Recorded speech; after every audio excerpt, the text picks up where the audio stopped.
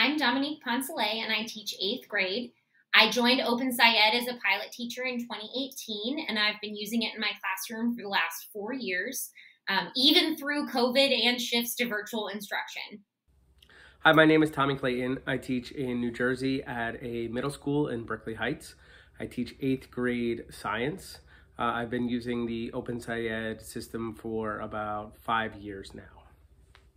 My name is Lauren PASANEK. I'm a 6th grade science teacher in New Jersey, and I was a field test teacher for OpenSciEd.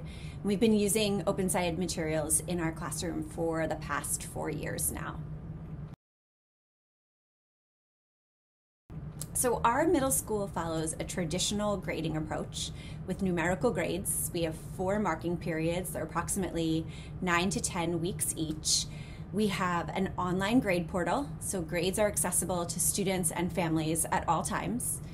And in our school, we have quite a bit of autonomy about our gradebook decisions, but there's definitely some unwritten expectations to both have a variety of assessment types and also to clearly communicate to families how students are being assessed. So at my middle school, we have a traditional grading system. Teachers can choose between weighted grading or total points. In my case, we do total points. We vary the assignments depending on their rigor. Something might be worth 20 points or 40 points, depending on what the assignment is. We are encouraged to have 1 meaningful grade a week. And we have 4 quarters throughout the school year, so we typically strive to have 10 meaningful grades in a marking period. Meaningful typically involves some type of rubric, feedback is given, and would not be a completion grade. I've been very fortunate to have a principal and a team of teachers who want to work to have equitable grading. So we do have semester-long grades and the ABCDF scale, but otherwise we were able to work as a team, a department, to come up with structures that we felt were equitable for students. And what ended up happening was a lot of other departments in my school site decided to kind of use the same thing that we were doing.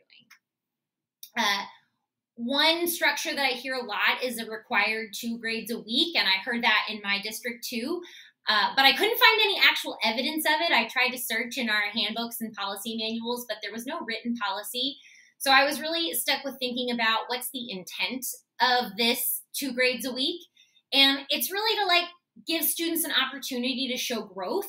So I feel with our system of revise and resubmit that I'm honoring a policy that says we want students to be able to show growth by putting frequent grades in the grade book, even if I'm not required to put 2 grades a week.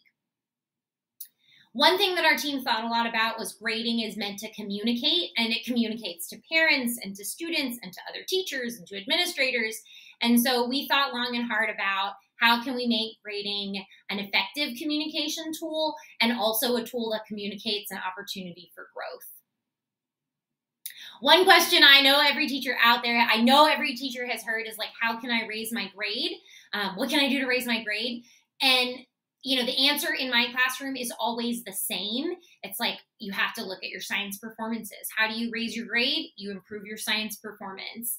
And so that means did you look at the feedback? Did you make revisions? Did you resubmit? Did you do any practicing? So how can I raise my grade is a very desperate question from students.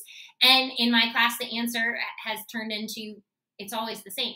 What's your science performance? Have you revised and resubmit? Did you look at feedback?